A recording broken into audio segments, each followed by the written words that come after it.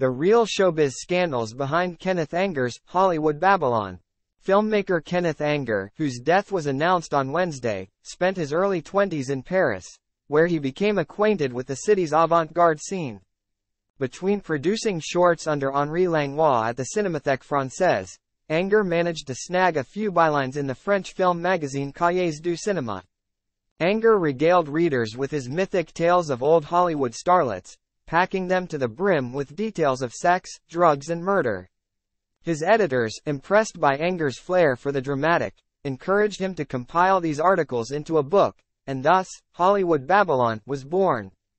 Published in France in 1959, the release of Hollywood Babylon came a decade after the fall of the studio system.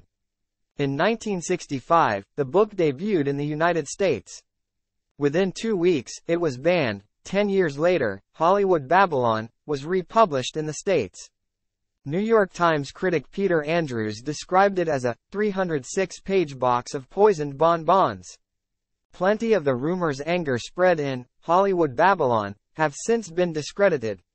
His stories, which range from lewd to downright libelous, include persistent speculation on stars' sexual identities and substance abuse issues, cruel tactics that today's tabloids have abandoned in light of increasing public scrutiny. Subscribe channel.